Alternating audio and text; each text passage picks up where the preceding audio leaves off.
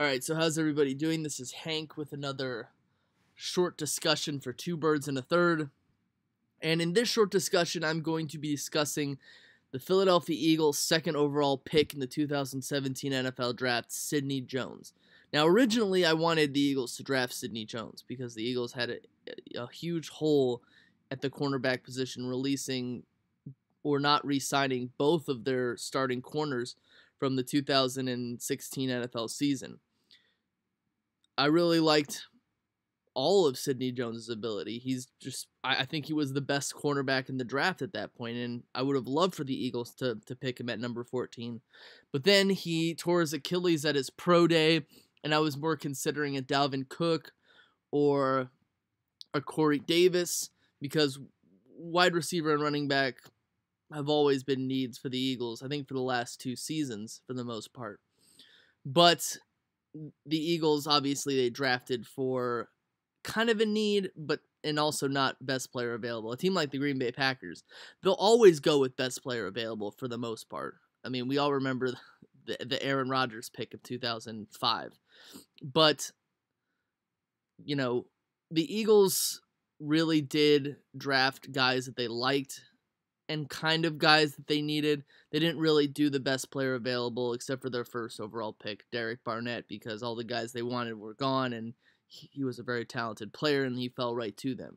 So that was just a stroke of luck. But the main issue that's been on everyone's mind is, when is Sidney Jones, cornerback from the University of Washington, going to play? Now, Sidney Jones claims that he will be ready in 4 months, which is the beginning of the season, which is like September, I believe. It's May, so he claims that he'll be ready in 4 months. He got injured about a month and a half ago, maybe. And a lot of other experts, like Seth Joyner, who is a former Eagle linebacker, great, claims that he won't even be ready for the season, or the Eagles won't play him.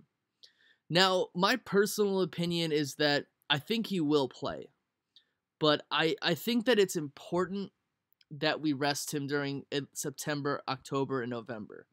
And I think he could see action in December.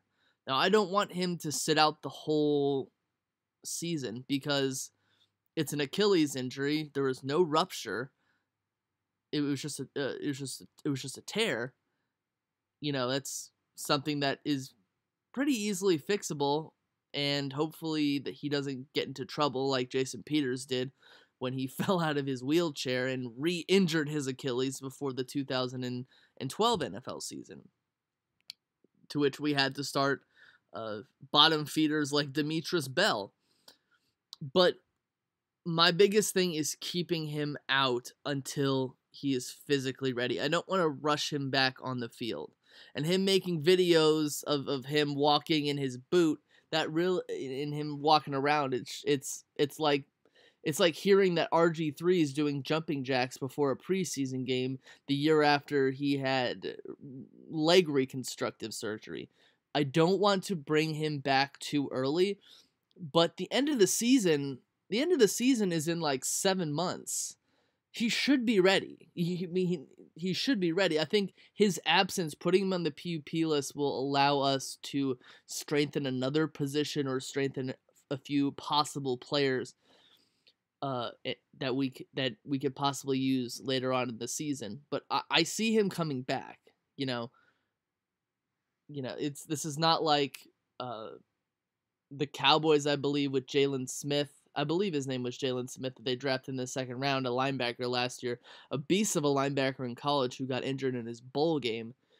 I think, there's no nerve damage, so he should be ready for some point in the season. I just want to rest him. I see Sidney Jones being a player that can help us out the future of our team. So I would rather be as cautious as possible with the future of our team. So this is Hank with Two Birds and a Third short discussion. We are going to be live tonight for a Two Birds and a Third football podcast at 6 p.m. Pacific time, 9 p.m. Eastern time. Join us, and I will be back within the week with more content.